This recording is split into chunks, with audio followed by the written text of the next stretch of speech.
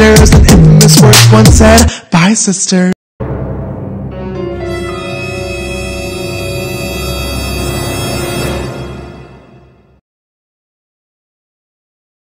Hey everyone, it's another drama, and yes, where are we? We're in Dee's Corner, and today we're going to be talking about Jeffree Star. We're going to be talking about Shane and the one and only, the infamous James Charles.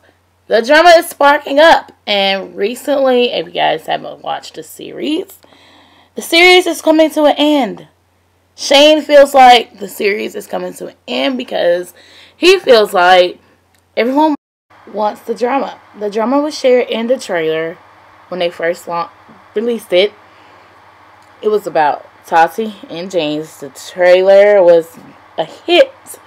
And also, the drama went on at the same time. They was filming it before he released the trailer. Everyone wanted that drama. Now they feel like the drama was used for clickbait to get the series going, and then also to sell the conspiracy palettes and then the pig launch that he recently launched, which I think a lot of people nowadays have to use drama to sell a product, which I think is kind of silly.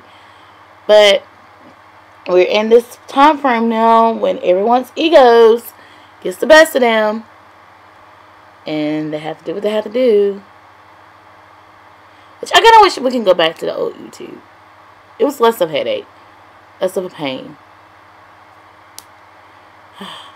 Anyways. So, apparently James Charles released a video last week talking about wrapping my makeup tutorial. And he shaded Tati Westbrook. Because if you guys remember, back in the time the drama started, Tati Westbrook titled her video, "Bye Sisters." And now this is what Jeffree had. No, this is what James Charles had to say. To see more pics so you can double tap that. Follow me at James Charles, extra S on Snapchat. This is the shout out today is me, cause no other guru is a better MC. Thank you to my viewers and today my listeners, an infamous word once said, bye sisters. I think that was pure shade towards Tati, and at the same time Shane is trying to be respectful as ever so that he won't hurt James Charles' feelings.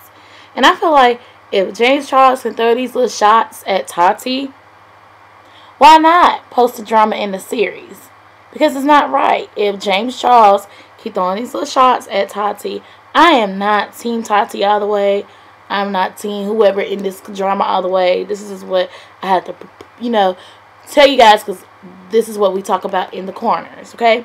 But at the same time, James, how can you sit there and say, bye sisters, but be on Twitter? Oh my gosh, I really don't want this to take place. I really hope that the drama channels be deleted. I really hope that, Shane does not really post the drama, because I don't want any drama, but you're gaining attention because you're causing drama.